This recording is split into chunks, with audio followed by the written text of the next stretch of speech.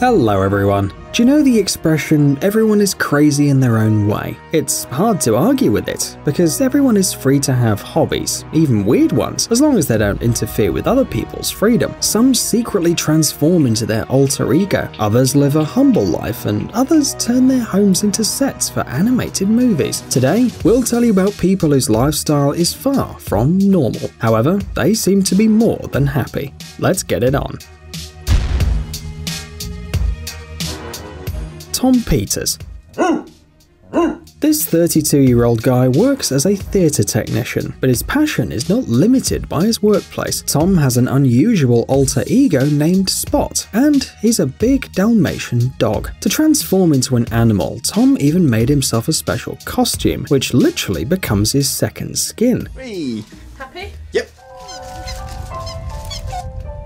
In addition, he sleeps in a spacious dog kennel, walks around the house on all fours, carries dog toys, and eats dog treats from a bowl. According to Tom, this hobby helps him escape from everyday problems like any other normal hobby. He doesn't understand why adults aren't allowed to have fun if they all like to dress up in animals and mythical characters as children. Not surprisingly, many people don't understand his unusual hobby, but Tom claims that his transformations are meant to make people happy, not uncomfortable. Some people, on the contrary, defend the guy, saying there's nothing wrong about his passion. After all, if people around the world are crazy about cosplaying their favorite characters, why can't it just be an animal?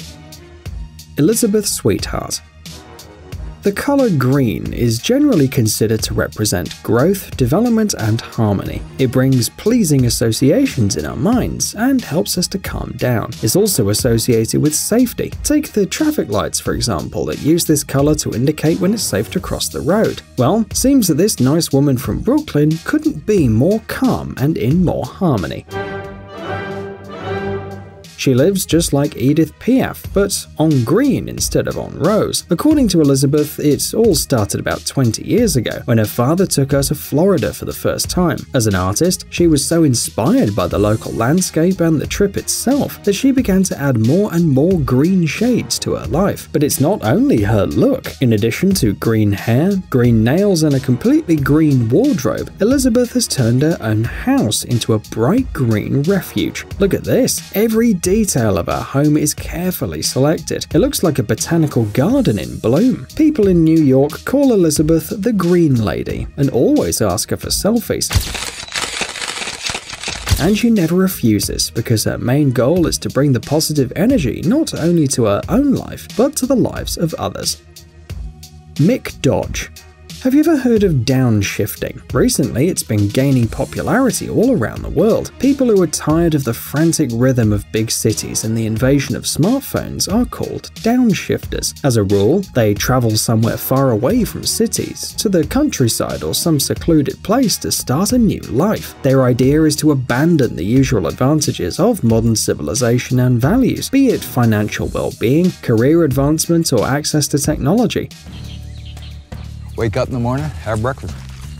Mick Dodge lived like this before it was even mainstream. He is 67 years old now, and he spent 30 of them in a rainforest in the Olympic Peninsula in Washington. Mick practices sports, makes soups from roots, brushes his teeth with a pine cone, and walks around barefoot. That's why people started calling him Barefoot Sensei. According to Mick, this helped him to get rid of his chronic diseases. Our feet have as many as 200,000 nerve endings, he says. That's why walking barefoot in the woods makes him feel a lot closer to nature. Of course, the man has not completely isolated himself from society. Sometimes he communicates with the residents of the nearby villages, for example, to sell what he discovered in the forest and buy himself some food. For example, Mick offers the locals jam from fresh forest berries.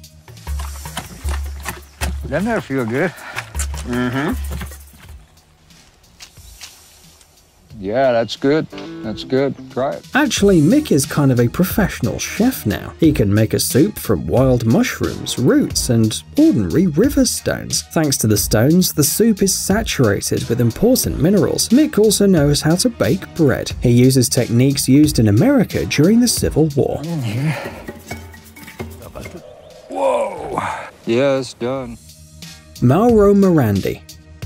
here's another amazing back to nature story. Back in 1989, when the Italian Mauro Morandi was 50 years old, he decided to leave everything and go to Polynesia to find an island to live in solitude. Unfortunately, or fortunately, his journey was over before it even started. His boat engine broke down, and the adventurer had to dock near the desert island of Budelli near Sardinia. This is how Mauro learned that the island keeper was going to retire in the next few days, and took it as a sign from the universe. This Italian Robinson Crusoe decided to take up this job, and has remained there to this day. Despite the fact that his life is isolated from civilization, he still set up some amenities. For example, he installed solar panels to generate electricity. Of course, in a sense, Mauro still depends on the life of the surrounding villages. Every few days he goes to the mainland to buy food, which he then stores in a refrigerator he bought recently. One day, Mauro couldn't get off the island for 10 days because of a severe storm. At that moment, he said he had almost accepted his destiny to starve to death, but fortunately it all worked out in the end. Mauro claims that he had never had a cold in his 30 years on the island, thanks to the miraculous power of nature. Also, at some point he decided that it was selfish to enjoy the beauty of the island by himself, so the 80-year-old Robinson decided to take advantage of the island's tourist Wi-Fi hotspot. Mauro set up accounts on social media and now posts pictures of his land and communicates with his followers.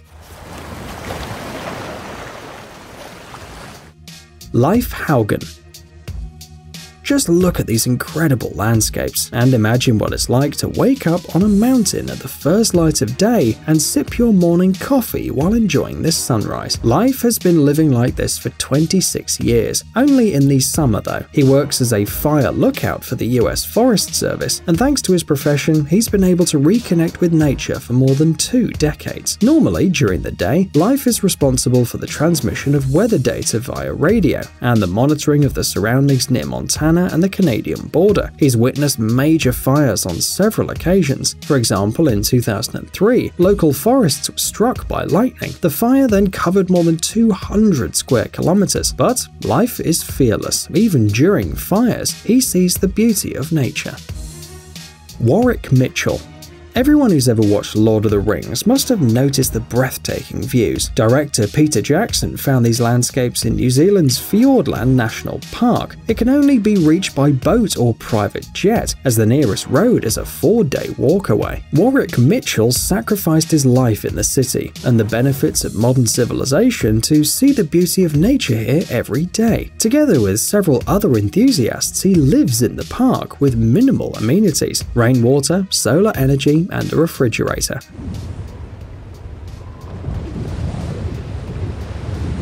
The locals fill the refrigerator with fresh fish and seafood caught right on the coast, although as a rule, such products do not last long there. Billy Barr.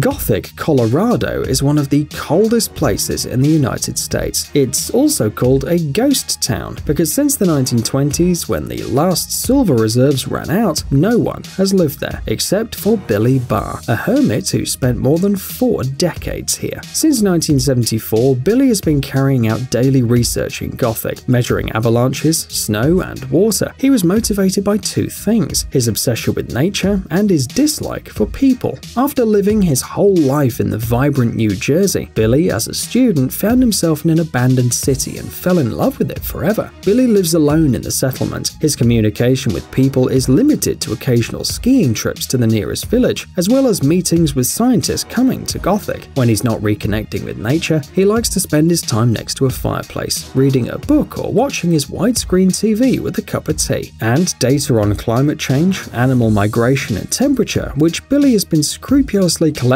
for many years, is used by many scientists in research and papers. Charlie Gilmore. In today's world, not only a cat or a dog can become a pet. Some people live side by side with miniature pigs, wolf dogs, and even tigers. Come on, mama. And this guy from London, Charlie Gilmore, has given refuge to a magpie. She was picked up on the street by Charlie's father, none other than the legendary Pink Floyd guitarist David Gilmour. Since then, the bird settled in the house of the guy and his wife Janina, and it looks like she's staying there for at least a couple of decades. Benzine.